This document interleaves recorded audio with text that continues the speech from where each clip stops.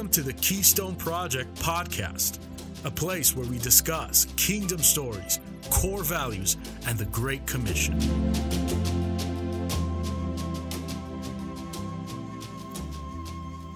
Hey there, we just want to welcome you to the Keystone Project podcast. If you are a new listener, welcome to our show. And if you're a returning listener, welcome back. Super excited to have you here. I'm here with my brother, James Greene, and we're also here with our dad, Richard Greene, who is the president of the Keystone Project and has been in ministry for 40 years on the mission field and leading this organization, the Keystone Project. Super excited to have him here. And James is going to introduce our topic. Yeah, hi, it's good to be here. It's great to have Dad here again. And I know, Dad, you've been preaching, teaching the good news for many, many years, training a lot of pastors and leaders. And one of the most significant, I think, lessons that you do is teaching them what the gospel is and just communicating that to them, making sure they understand what it is. Because a lot of times I think the gospel that we're preaching today isn't exactly the gospel that Jesus and his disciples preached. And so, yeah, today we wanted to talk about what that gospel is and, yeah, get your wisdom and your insight on that. Yeah, it's really good to be with you and with all of our listeners. And obviously that's a very important question. What is the gospel of the kingdom? Why is it important? Are we preaching the gospel the way that it was preached in the scriptures? I think those are all relevant questions for us to consider. I know that Jesus told us that when the end would come, that this gospel of the kingdom shall be preached in the whole world as a testimony to all the nations, and then the end will come. And so that really kind of caught me, this gospel. And of what gospel? The gospel of the kingdom. Yeah. And so I was really praying, what is the gospel of the kingdom? It just caught me enough to get me to be thinking about it. And I was thinking about it also in terms of the kind of faith that we see being promoted in the church today. And I think there is a deficiency in the level of faith that we have if we compare the faith that we have in the church today to the faith that we see expressed in the Gospels and in the book of Acts and through the epistles. Different kind. I think that kind of faith seemed to produce a different lifestyle, one of redemptive sacrifice and mission. There were also signs and wonders that were indisputable and that caused a reaction of astonishment and awe amongst those who witnessed those things. And I'm not sure that our faith today, and I'm speaking in generalizations. So this, sure.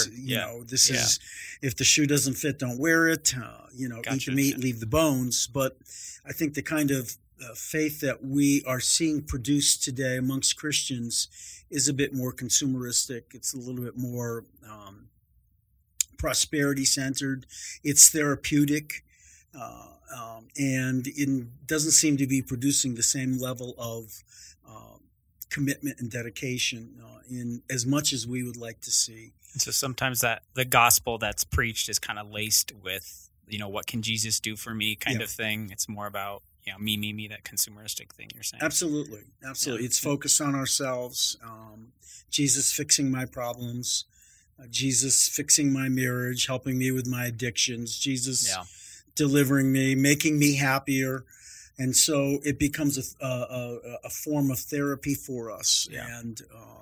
And that doesn't necessarily produce a world-changing faith. In that early church, they had a world-changing faith. They changed the world. They brought half of the Roman Empire to their knees before Christ within a couple of hundred years without any means to mass produce the gospel. And when they were facing significant opposition, too. It wasn't easy to profess Christianity. It was illegal in many, many places. And it meant that they were going to lose everything. And many of the early Christians had the attitude that the moment of true discipleship only came at the moment of martyrdom. Which is crazy. Wow. Yeah, and that's the kind of faith that they had. And so they weren't looking for a better life in this world. They were looking to advance the kingdom of God with the knowledge that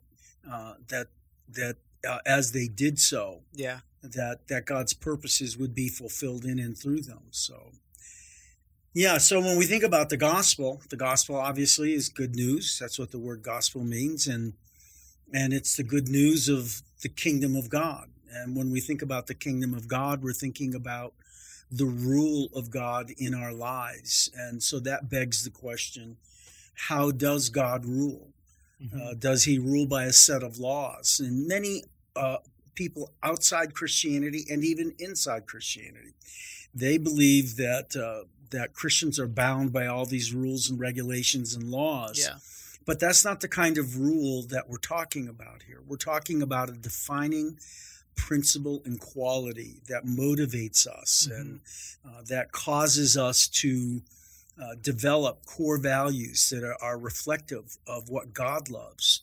And that is going to produce these kingdom choices in our lives, which will produce kingdom behavior patterns, and then thus the culture of the kingdom of God. So, which is sorry, like wild.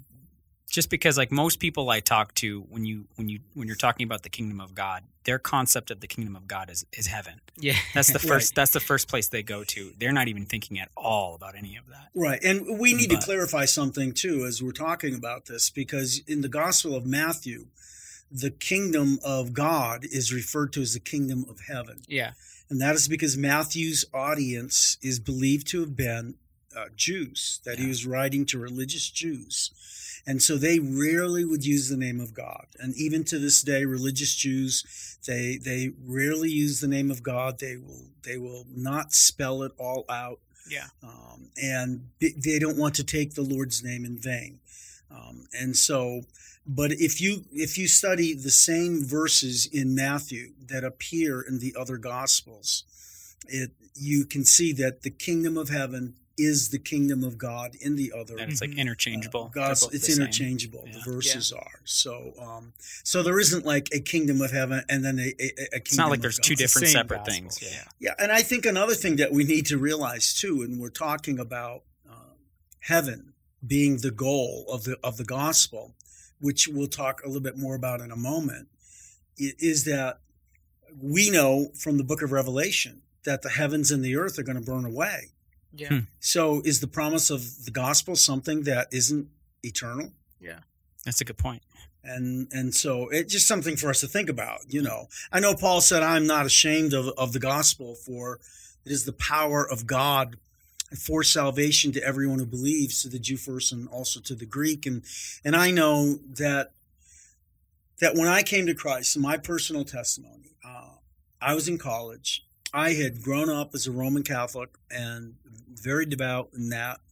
Always had a sense and awareness of God, but didn't really have a personal knowledge or relationship with him. Really wondered, is God real? Mm-hmm. And I mean, I would think about that all the time. And so I was really searching for God. Yeah. So I wasn't searching for anything else.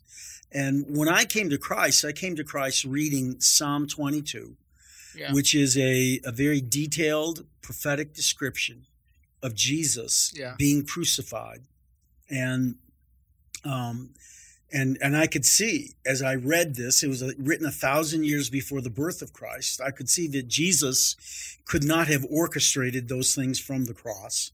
And so that this was God, that was the Father that was orchestrating it. And so in that moment, I wasn't searching for salvation. I wasn't looking for heaven. I was looking for God. Yeah. And I was just tremendously transformed when I read that. And I believed in God. I believed in this God who's in control of all things. And the power of the gospel there for me was very, very transformational. Yeah. And such that I've never really looked back. And without even knowing all of the details, I know that the night that I came to Christ, I was filled with the Holy Spirit. And the next day, I was telling everyone about Christ. So I think when we look at the gospel, the essence of the gospel message is that Christ died for our sins. He was buried. Paul says that this was according to the scriptures. So this was planned. Mm-hmm. This was divinely orchestrated, and that he arose from the dead on the third day. And in the resurrection, of course, he destroyed sin and death and the grave, and removed and destroyed the ruling power of the curse, setting all who believe free. And so the gospel is good news to proclaim that freedom, that liberty that we now have over these things. So, and but the gospel also is a mystery. He said we speak God's wisdom in a mystery, and he says that it is the hidden wisdom which God predestined before the ages to our glory. And so this gospel is something that was it was predetermined. It was predestined by God. It wasn't just a mid-course correction, in the sinful affairs of men, but it was predetermined by God. And so we know that it's sure, that it's God's plan, and that we can trust in this gospel. It's a fact of history. Again, it's not a theory. It's not a philosophy. It's not therapy. It's a fact of history. It's based on historical events that have happened, and that cannot be undone. And so we can stand sure in believing in the gospel and knowing that it is true and that it has a power to save us. So I think the big distinction that I discovered, and I'm not the only one that's discovered this, I'm sure, but as I studied the scriptures in searching this question out about what is the gospel of the kingdom, are we preaching the gospel in the same way that it was preached in the New Testament? So I went to the New Testament, and I studied every instance in which the kingdom of God was being proclaimed. And I discovered that in every single place that we see it being preached, that the promise of the gospel was not heaven. It never really mentions heaven. In fact, there's only one verse in the New Testament where heaven and the gospel are linked, and that's from Colossians. And so it's not wrong to tell people about heaven. I want to make that clear. I believe in heaven, and it's not wrong to tell people about heaven. But I think we need to think about the fact that as you look at the presentation and proclamation of the gospel in the New Testament, John the Baptist, as he was preaching, he preached the kingdom of God. He preached the coming of the Messiah. He never mentions heaven to the people. He's not telling them how to go to heaven. When Nicodemus comes to Jesus, what an opportunity for him to tell him how to go to heaven. But he never mentions heaven. He talks to him and says that you need to be born again of the Spirit. When he goes to the woman at the well, again, he doesn't tell her how to get to heaven. He says that if she knew the gift of God and who it is who asks her for a drink, she would have asked of him, and he would have given her living waters. And we know those living waters are the Holy Spirit. And so he never mentions heaven to her. And again, as we follow through in John 7, at the Feast of Tabernacles, Jesus stands up, and the city's filled with pilgrims from all over the world, and they're celebrating this great joyful feast. And in the midst of the feast, he stands up and he says, truly, truly, I say to you, if he who is thirsty, let him come unto me, and out of his innermost being will flow rivers of living water. And John inserts in his gospel, this he spoke of the Spirit, who was not yet given, because Jesus was not yet glorified. And so what an opportunity. He's got a huge crowd there. Why not tell them how to get to heaven? That's what we would do. We would be telling them how to avoid hell and how to get to heaven. He's telling them how they can receive the Holy Spirit. Again, Peter on the day of Pentecost, as he responds to the questions of the people, he doesn't tell them how to get to heaven. He doesn't even mention heaven to them. He says to them that if they repent and are baptized for the forgiveness of their sins in the name of Christ, then they too shall receive the gift of the Holy Spirit. And again, Stephen and Philip, Ananias when he comes to Saul, as he sees Jesus on the road to Damascus, Philip, even with the Samaritans and the Ethiopian eunuch, there's no record of them preaching heaven to any of those people. And promising heaven. Right. And so it doesn't mean that they didn't mention heaven. Yeah, I want to be clear about that. Yeah. But if that is the message of the gospel, and we're seeing them preach the gospel, why is it that the abundance of these passages are really pointing to the Holy Spirit? Yeah. And the same thing when Peter went to the house of Cornelius. He never preaches heaven to them. He starts preaching the gospel to them, and all of a sudden they're filled with the Holy Spirit. And it's at that moment that Peter knows, hey, I've got to baptize these guys because they've received the Holy Spirit just as we did. And just we can go on and on. Now, there's no record of Paul preaching a gospel of heaven in any of the places that he preached. And it's in his emphasis again is on the Holy Spirit and on Christ and the resurrection of Christ. So where do you think that preaching the gospel and promising heaven, where do you think that came from?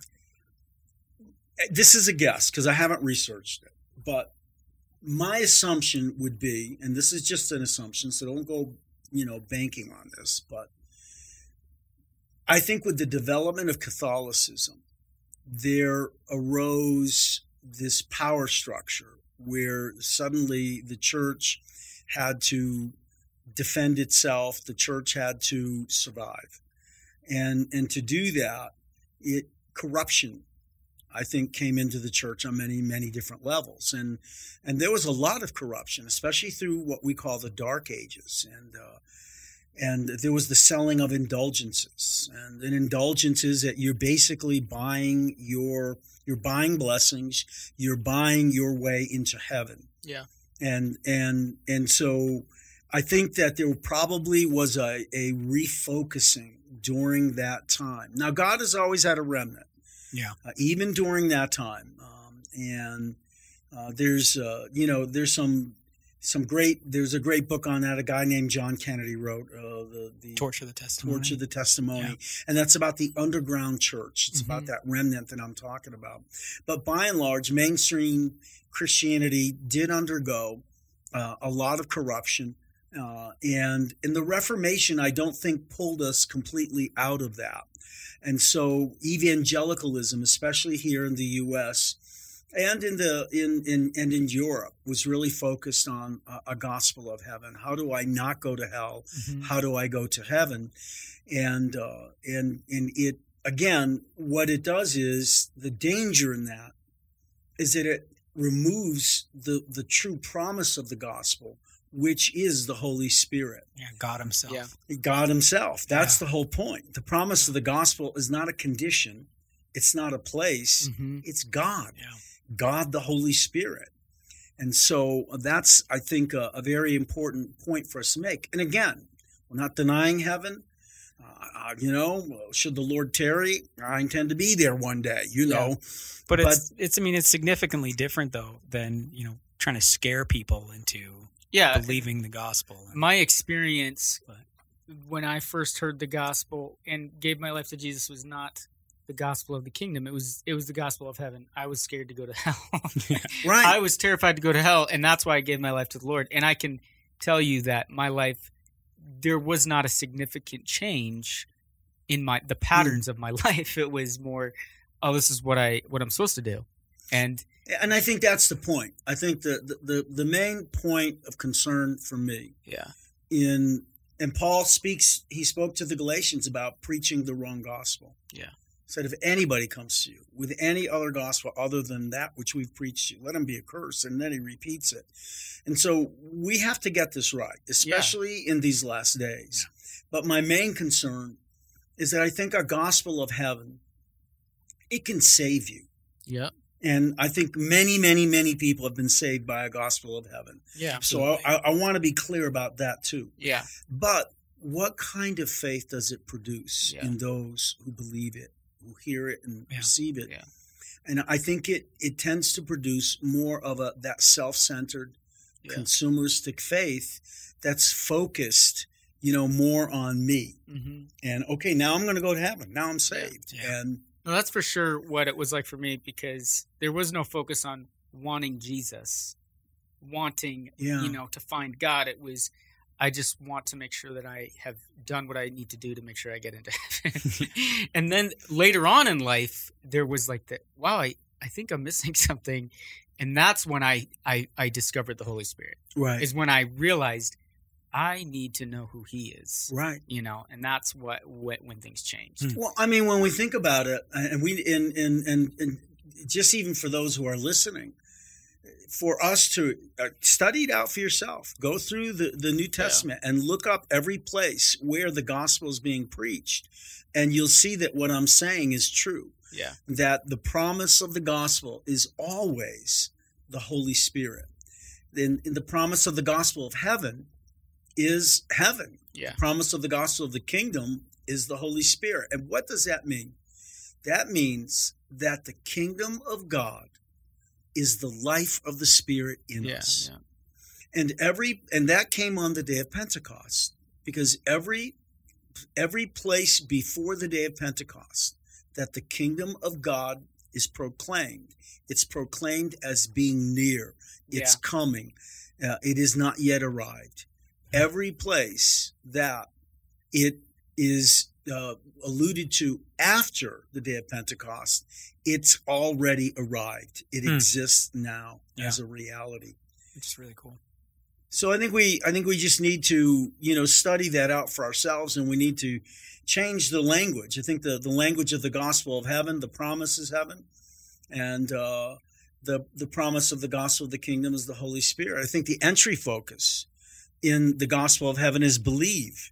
Yeah. And all of these things about the gospel of heaven are true, but they are not the ultimate truth, because the entry focus in the gospel of the kingdom is repent. And repentance is a work of the heart. Yeah. Without which faith cannot bear fruit. Yeah. Again, the confession in the gospel of heaven is that Jesus is my Savior. The confession in the gospel of the kingdom is that Jesus is my Lord. Yeah. And I think the goal in the gospel of heaven is salvation, whereas the goal in the gospel of the kingdom is a kingdom life, that you're living a life on the mission of the kingdom of God. Yeah. And I think the effect with the gospel of heaven is, again, this consumeristic faith, whereas the effect in the gospel of the kingdom is a powerful kingdom life. And so all of these things, I think, are critical to producing the kind of life that is filled with and led by the Holy Spirit. Mm-hmm. And that's going to be a life lived out on the mission of the kingdom of God. And so I know the type of faith that you have is so important. That's the most important thing about you. There are many different kinds of faith spoken of in the New Testament. There's a faith that moves mountains, and there's a faith that doesn't move mountains. Mm-hmm.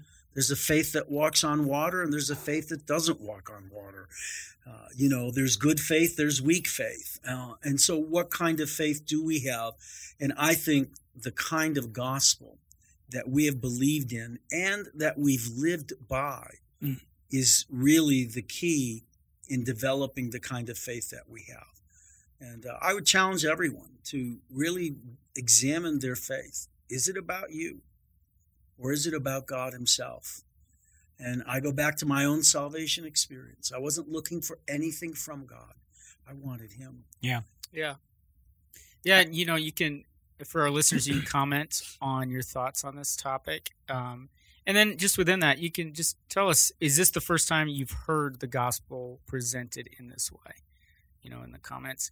I guess I'm wondering, like, for you, Dad, where you started to study this out. Like, was this something that you've always kind of known all along? And I think it seems like it is to an extent, but in terms of the studying it out and knowing it the way you present it in the teaching. Yeah, I don't know the exact time frame, but I just came to. I just came to this awareness that something was missing. Something was missing in most people's faith. Okay. That I couldn't understand Yeah. because, and I'm not claiming to have the world's greatest faith by any stretch, Sure, yeah. but when I'm encountering people and I'm listening to them, I'm listening to their prayers. Yeah, yeah. Wow. Listen to your prayers. That'll tell you the level of your faith.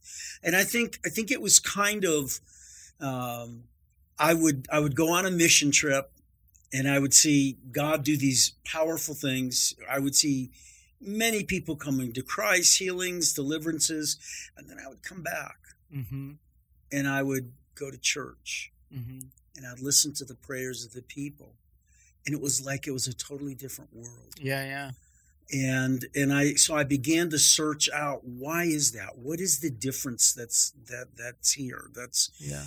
And I as I began to search that out, it just kind of led to this question of what is the gospel of the kingdom and what kind of faith would that produce? Mm-hmm. And especially came out as I was developing this message on Kairos and Chronos, which I think is a very important one. We start every training with that message. And it's a challenge to have prophetic faith, to have the faith of the early church fathers, a faith that is not about me. It's not therapeutic.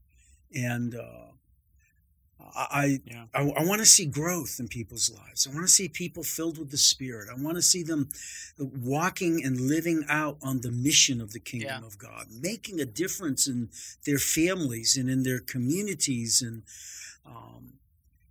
again, I'm not questioning the salvation of those who have come to Christ through a gospel of heaven. Yeah.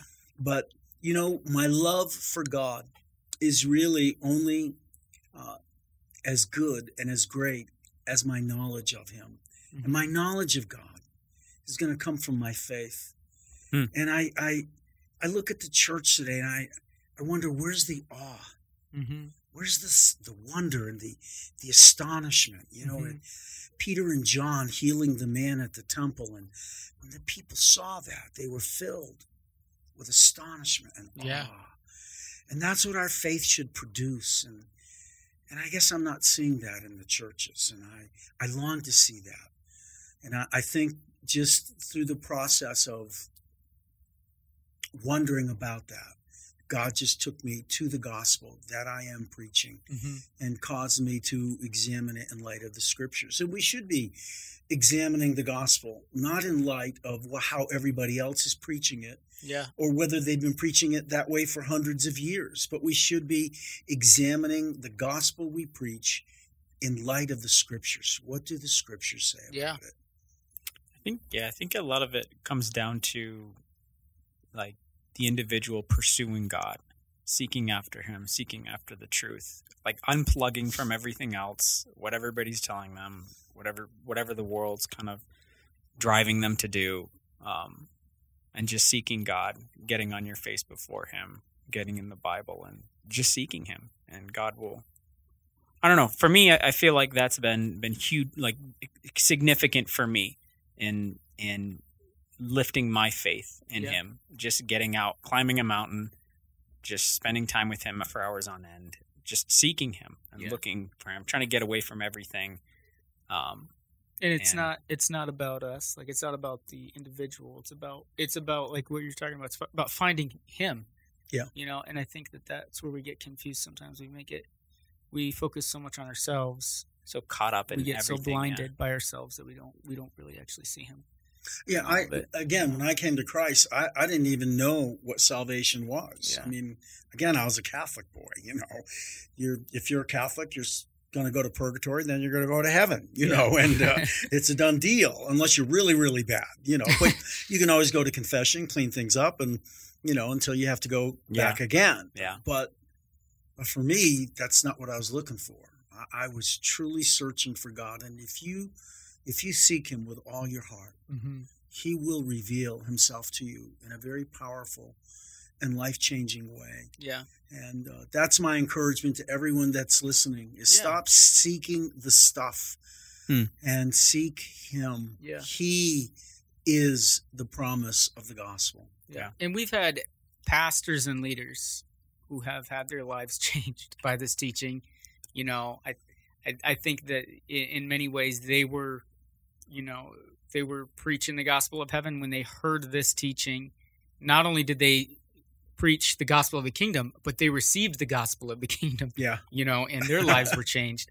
And so I just know that it's been very significant in the midst of the trainings that we do, this teaching. So, yeah.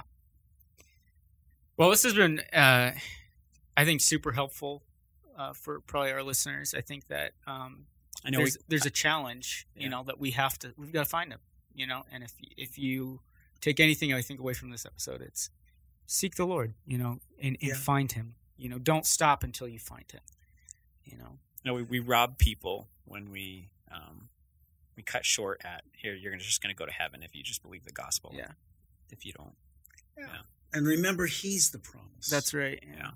He's not promising you stuff. Yeah. He's the promise. Yeah. Yep. Well, thanks for taking the time to just sit down and, you know, talk about the gospel of the kingdom. I hope and pray that this is influential, inspirational for people. And I just pray that the Holy Spirit would lead you listeners to, again, find him where you are. And if you haven't already subscribed to our channel, just please make sure you subscribe. And if you have any questions or even maybe a topic that you'd like us to discuss on our show, please leave us a comment as well. And then I just want to end with this quote from Jonathan Edwards. He said, "The seeking of the kingdom of God is the chief business of the Christian life." Amen.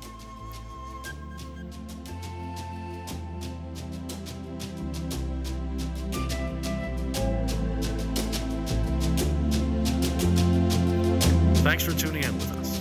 If you want to know more about the Keystone Project and how you can support our ministry or launch disciple-making movements in the nations, go to KeystoneProject.org or find us on all the major social media platforms.